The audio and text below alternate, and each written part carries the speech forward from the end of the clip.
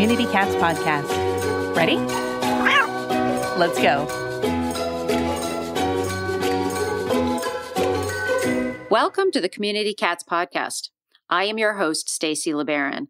I have been involved helping homeless cats for over 20 years with the Merrimack River Feline Rescue Society. The goal of this podcast is to expose you to amazing people who are improving the lives of cats. I hope these interviews will help you learn how you can turn your passion for cats into action. Today, we're speaking with Sarah Jane Farrell. Sarah Jane, I'd like to welcome you to the show. Thank you so much. It's wonderful to be here with you. So, Sarah Jane, if you could share with us, tell us a little bit about all of the work that you do. Your bio is so tremendous. I just would like you to share with us what you do and how you help animals. I think they help me more than I help them. And I think I've always sort of felt like something was really missing from my life. When I was young, I grew up in Zimbabwe on a farm in the bush and had a wonderful life, really connecting with nature. And I always preferred the company of animals to people. So I've had a bit of a PhD of life experience of being kicked to the curb a few times and struggled a lot with my own anxiety and depression and just not feeling like I've really ever fitted with people. And was always told that it was too sensitive and too much. And animals really got me. I think that's the one thing that they're so good at, is just being able to hold that present moment with us and to just realize that it's okay to be different. And I think this is where animals have been just such profound teachers in my own life, is they've shown me where I have been stuck in the lies that I told myself, or of the not enoughness and the not trusting. And they're just such great mirrors, especially cats. They're so sensitive to energy, where we're lying to ourselves. So they've been a huge part of my own healing and my continued growth and practice as a practitioner of life to really understand that life, I think Joseph Campbell says that, that we don't believe. What does he say? We don't believe that people are looking so much for the meaning of life as much as they're looking for the experience of being alive. And I think that's in my work with trauma. This is really what I want to impart and empower people to do, is to navigate life's difficulties and realize and recognize that unresolved trauma and grief and injury and depression, all of it is there to really connect us back to our true nature and heal this great separation sickness where we have not as much regard as I would like to see. And I think that's what I'm so grateful for you and what you're creating, is that you're really assisting people in that my dream of animals being treated with mindful regard, that we really adopt a much wiser understanding and recognize the differences between fear and trust motivation, and that it's a two-way dialogue. And cats are really good at showing us that. Yeah, you're talking about, working with individuals. You help individuals who have experienced certain traumas, utilizing a relationship with animals in order to help with their healing. Is that sort of what your focus is?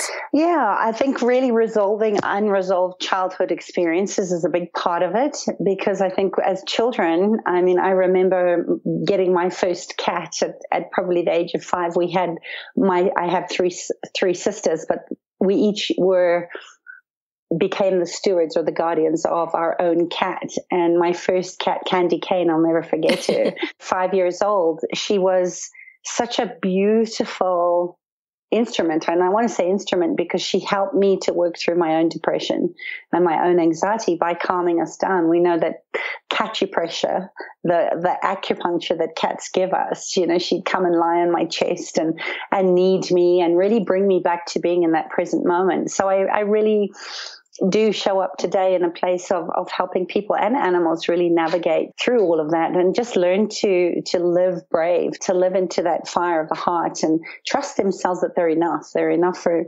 themselves, they're enough for their animals, and that they're enough for life. So you mentioned the trust process. What is that? I think one of the most ancient wisdoms, it's kind of my own version of my biggest core wounding in life, is how do I trust myself? when we've been programmed so much through outward things to live from our head rather than our heart, and to really return to this place of trusting that we are connected to everything, that life is about really living in your truth and staying true to feeling everything, and working with animals as we all do, especially in situations where people have been unkind. The trust process is really the first step in our ability to trust that we're enough. So it's as ancient as humankind has ever been, that we need eyes on us. And cats have always been a very, very big part of human beingness. There were always cats around. You see every witch and the Wiccan and every healer, that there is always this energy of the unseen world that cats really hold for us. So they really speak deeply to how we create our own safety and how do we trust our own intuition and follow our truth and really feel again, so that we can create this deeper loving connection for life and what really moves us to this deep fulfillment and abundance as a steward. That we're the guardians here, we're the visitors. And I think we've lost our way as a human, as a species, to the connection that the Leo constellation or the Stargate back to the Great Pyramids and the Egyptian times, lions and cats, the cat energy of the Leo is about meeting ourselves where we are and learning to live from that brave heart, which is Leo. So I'm going to try and bring us back to sort of a grounding, some of the experiences that I have had with many folks that have feral cat colonies or caretakers and that are out there trapping the ferals to get them spayed and neutered. There is a lack of trust out there sometimes in the belief that they are able to do what's best for that colony, for that particular cat in that situation, for the people in that community. There's so much obligation and I would say almost pressure, and you can either turn it in a negative way or in a positive way. And many people have always felt that I'm very positive out there. Even if a solution is not visible, I feel that a path will show itself at some point in time when we need it most, and we will be able to find our way. But then there are others who are like, oh, well, we can't do this and we can't do that. And there's a lot of different stressful energy out there when we're dealing with our community cats. Do you have any thoughts, advice, or guidance on how we can respond to those situations? Oh, I have bookloads full. I have tons of it. and in fact, what I'll do is I'll give you the link to one of the most popular talks that I do with shelter and volunteers that are involved in rescue and rehabilitation, sterilization projects like that. To really, it's really simple again. It's really looking at it that we have to let go of all our projections and our expectations of how we think things are going to turn out. And to really, this is where the two-way dialogue of, are you with me? And being able to use the trust process, which is really about being the stronger energy field when a cat is absolutely petrified, especially when it's being trapped or it doesn't trust humans, to be able to hold the space, take the responsibility for that cat and say, you can be calm, you can be peaceful with us. Because they don't know don't. In their language, don't doesn't exist in animal communications. Nature's always looking for a way to thrive. And it's this dance, isn't it, between the knowing and the not knowing, and between wanting to sort of control what our needs are, that oftentimes comes up as this pretense to love. And I say this with love, but it always comes from this place of attachment that we want things to work out a certain way.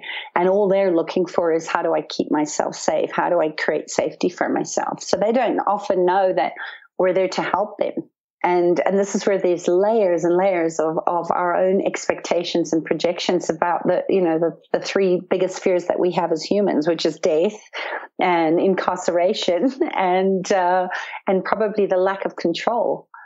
So I think that's such a good starting point to look at pain as our greatest teacher, that oftentimes those animals are mirroring back to us our deepest fears of how we think life should look, and to really go back into trusting not just our own intuition to follow our truth, that we're wanting to help, not from a place of superiority, but from a place of that conversation of, can we do this? And then honoring the animal's point of view in it.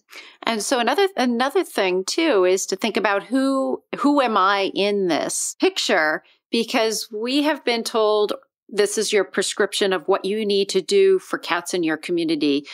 That doesn't mean that that's what you are individually comfortable with. So you need to, or we as a group, as individuals and then as a group, need to come to a balance between the two, because I individually out there may not feel as comfortable doing certain things as maybe another organization might recommend we do things. Mm-hmm. Yeah, exactly. And again, it comes back to exactly what you said, is keeping our own emotions in check and coming from a place of total non-attachment, that there is a job to be done and that this is what needs to happen, and not be attached to the outcome.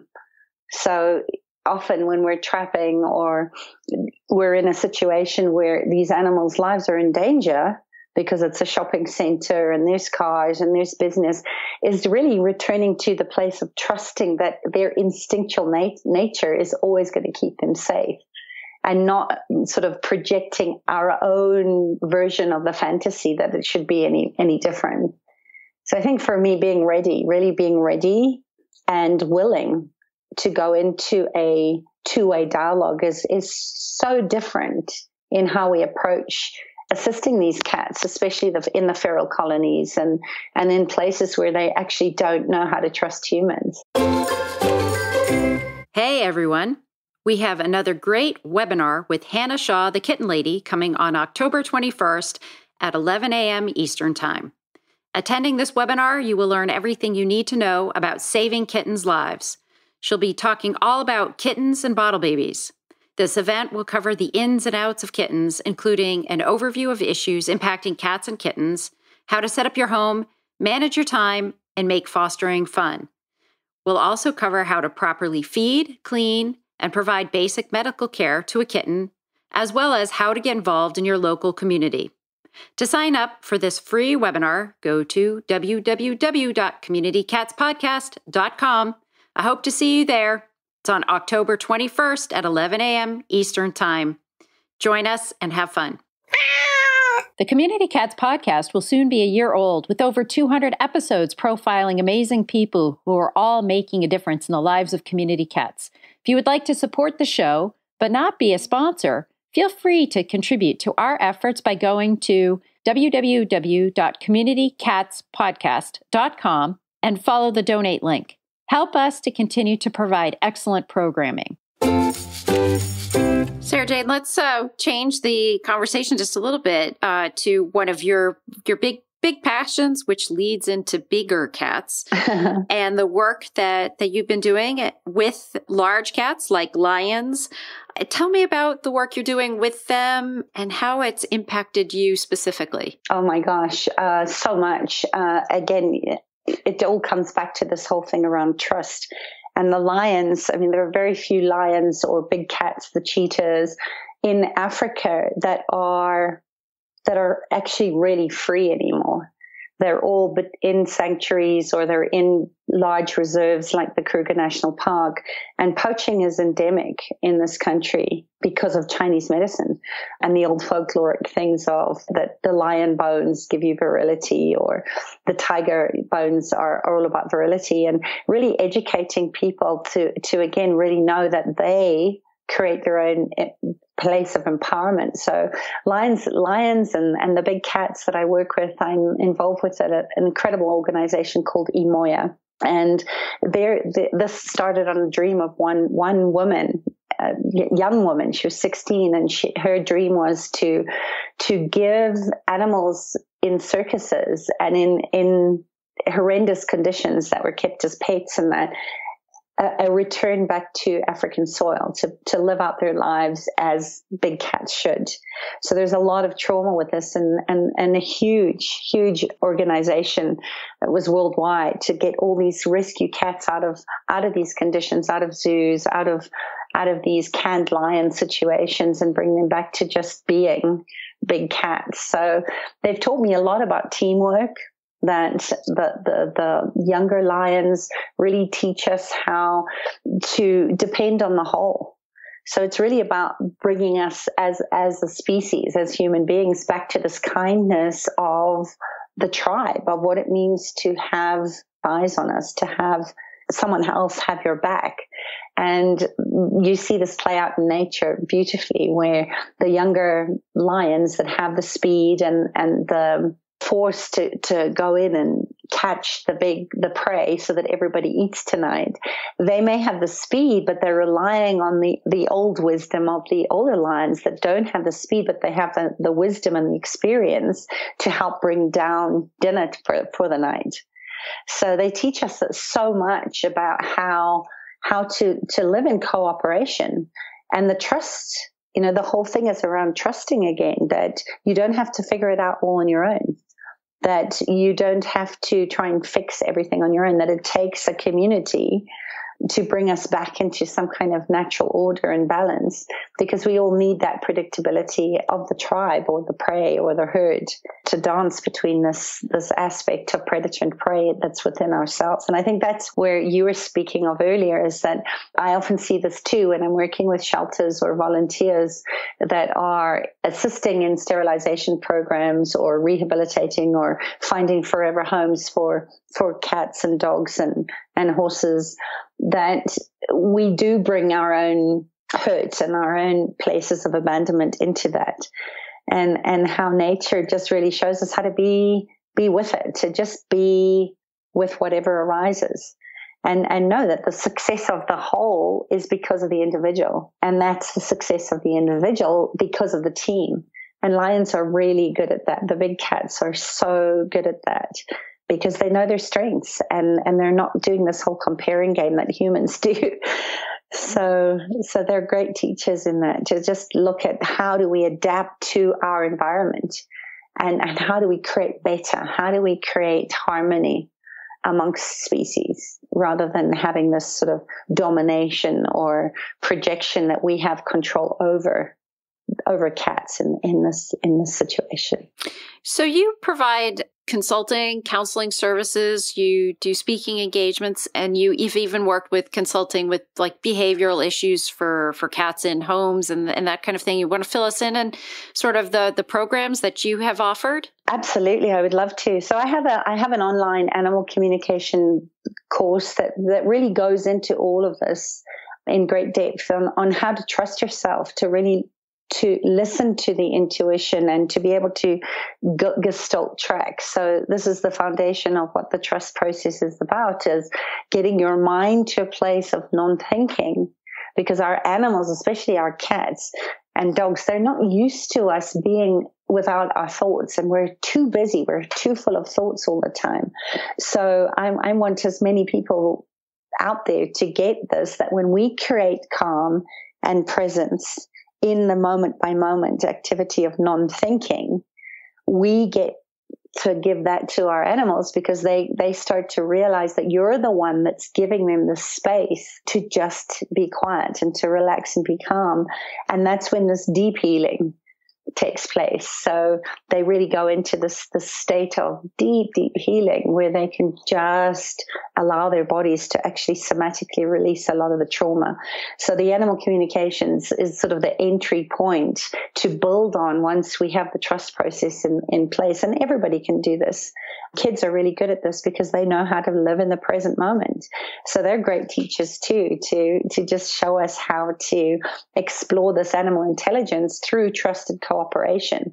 And I think that, I really, that's my desire, is to get as many people to start to use the trust process in combination with animal communications and these healing abilities that we all have, to allow that animal to do their own healing, because we don't really do it. We think as practitioners that we're creating the healing. We're just creating the space to help the animals. And I certainly want that for the animals and people that come to me, is to find that deep sense of trust and confidence while they're opening to new possibilities of how, what does my body want? Having the conversation with the body, the inner horse or the inner cat. And this is where the animal totems and the shamanic work comes in, to being able to bring in your guides or your spirit animals or your animal that's passed. You can still have conversations with them. So that's really the basis of my work. And underneath it is, of course, all the fancy big words of neuroplasticity and nervous system repair. Because we have a nervous system and we have a body, and it's the body that we often forget we need to go at our body's pace, not the pace of our minds. It's the body that's here to have the experience, just as our animals choose to have that experience. And I think this is a big one for a lot of people. Is oftentimes people say, I feel so sorry for the homeless, the dog on the street, or the cats that are sort of fending for themselves because they've lost their homes and they've gone back into being feral.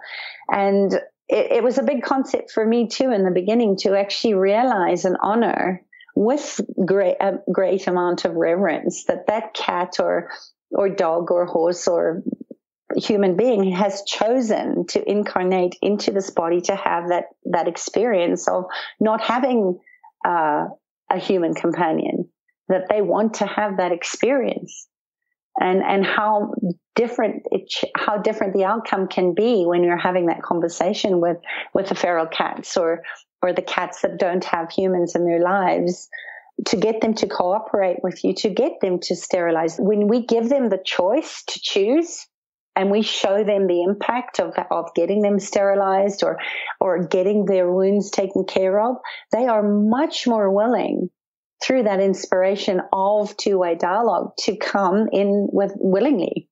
It doesn't take so long. I find a lot of the time that when we set a trap, it doesn't take days or weeks sometimes, because we've set up this communication through trust and through the two-way dialogue that the animal goes, wow, and you see their pupils get all big and they really get it.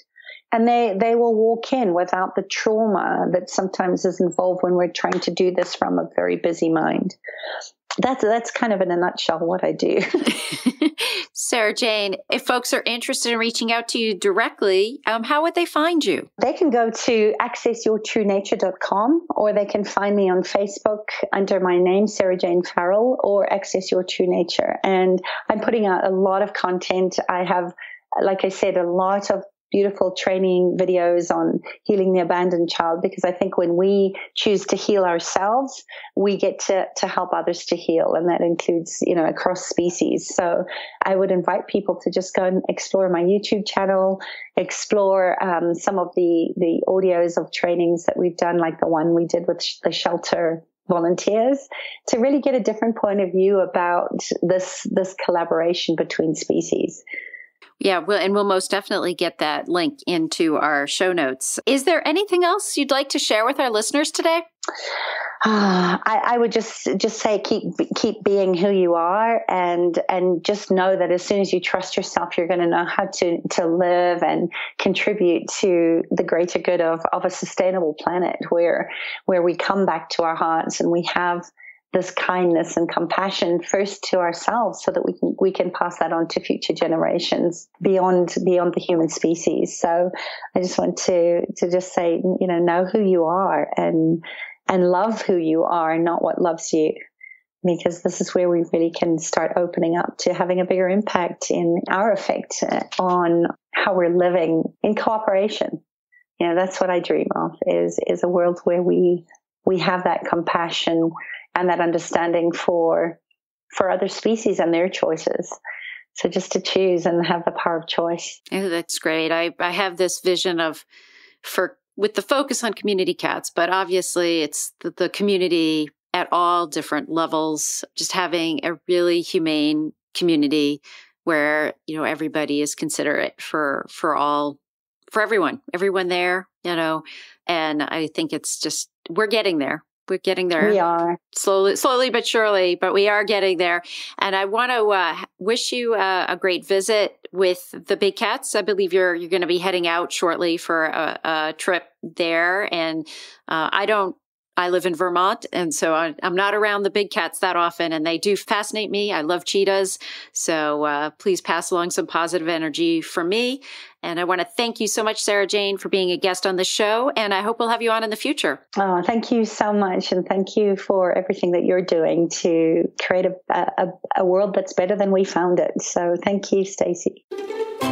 Thank you for listening to the Community Cats podcast. I would really appreciate it if you would go to iTunes, leave a review of the show. It will help spread the word to help more community cats.